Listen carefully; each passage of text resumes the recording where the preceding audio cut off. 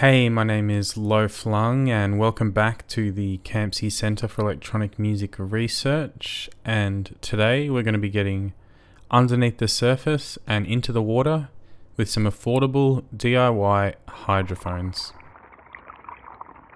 Hydrophones and contact microphones are an excellent addition to any sonic toolkit. They have a very organic, crunchy, rich tone and texture. Sounds that can sound like this, or like this,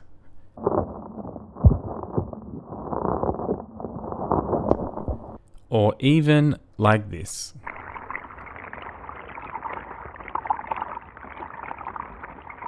Just in case you didn't know what a contact microphone is, it's a type of microphone that picks up vibrations via a small disc called a PIEZO.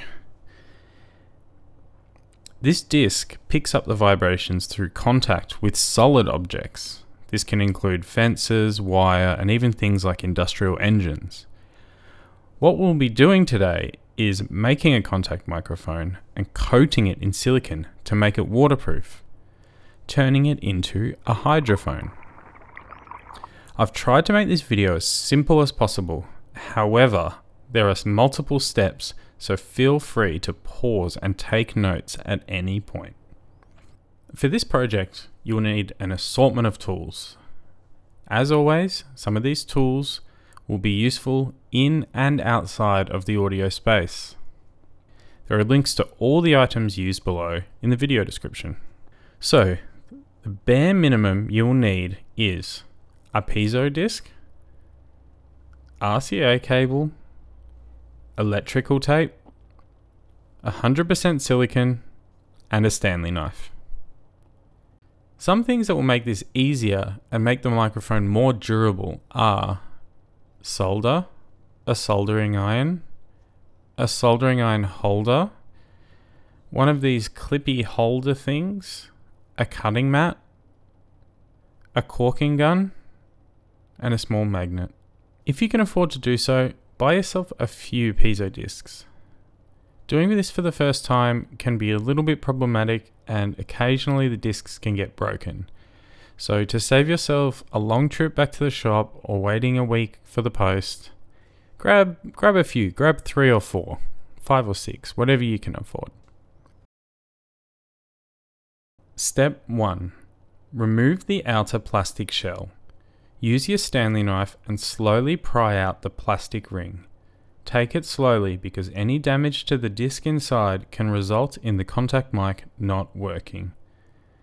It'll be attached with glue, and some are easier to remove than others, but be really careful not to snap, bend, or scratch the disc. As you can see here, I did scratch one of the discs a little bit. We'll have to wait and see if this actually works. Step 2. Take your RCA cable and slice one end with a Stanley knife. Cut on a 45-degree angle to expose the wires. There are 2 sets of ultra-thin wires. One you'll see immediately, and the other inside a smaller rubber shield. Gaining access to the wire will require a little bit of finesse.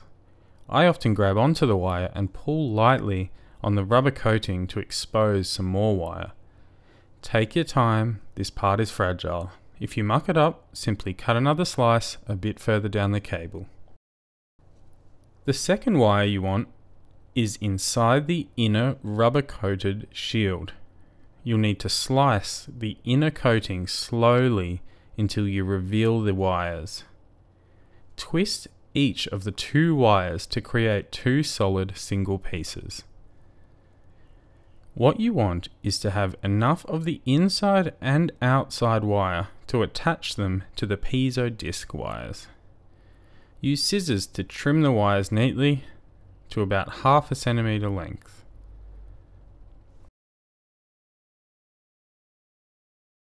Step 3. Plug in your soldering iron and give it 5 to 10 minutes to heat up. I should also mention that you should be doing this outdoors or in a very well ventilated area. If you don't have solder, simply wrap the wires around each other and use electrical tape to maintain the connection. This is not recommended because the connection will be fragile, but it does save some money and some time on using a soldering iron. Okay, so if you do have a soldering iron, solder the wires together. So, looking at the colors of the PIEZO wires and the RCA wires, you want to match the black wire from the PIEZO to the outer wire of the RCA. Then you want to connect the red wire from the PIEZO to the inner, smaller coated wire of the RCA. Now, just a heads up, I am incredibly bad at soldering, so if I can do this, I'm sure you can too. I'm using this holder thing to hold the wires in place. If you don't have one of these, it might be a little more tricky, but it's still possible. Step 4. Once you've made the connection, plug in your PIEZO into a recorder or interface. It's time to test that it works. Unfortunately, I accidentally deleted this audio recording, so you won't be able to hear me testing them, but as you can see, there is level, so it works. You now have a working contact microphone. Congratulations! Something that I like to do after I've conducted a test is wrap up the exposed wires with electrical tape. It's very important that the two separate wires do not touch and make a connection. This can cause the microphone to not work. So, wrap the electrical tape around one connection, followed by the next connection. Perfect. Perfect. Perfect. Step 5. Here is where things get really, really messy. So be prepared. I've warned you. Get your silicone. Now, it's really important you make sure this is 100% silicone. Otherwise, you're going to end up with a huge mess and this sculpting process will not work. Trust me, don't try it. Get 100% silicone. Slice open the silicone and pour some out onto a plastic tray or a container. I've used a corking gun to assist in this, but you can use anything to push the silicone out, like a hammer or a screwdriver, whatever works. Once you pour out the silicone, get a layer of soapy water on your hands. Shake off your hands so they aren't dripping too much, but rather have a thin layer of soap on them. Grab your contact mic and pop it into the silicone. Sculpt a layer around the wire and the disc. You'll need to be quite nimble because this is a very messy process and it's actually quite difficult. Getting the balance of light touch on the silicone and soapy water is key. Once you have made sure that everything is covered and sealed, set it aside to dry for 24 to 48 hours. Congratulations, you've made a hydrophone. Now comes the fun part, taking it out into the field and doing some recordings. I'm going to jump on my bike, go for a ride and try and find some places to do some recordings. So let's have a look.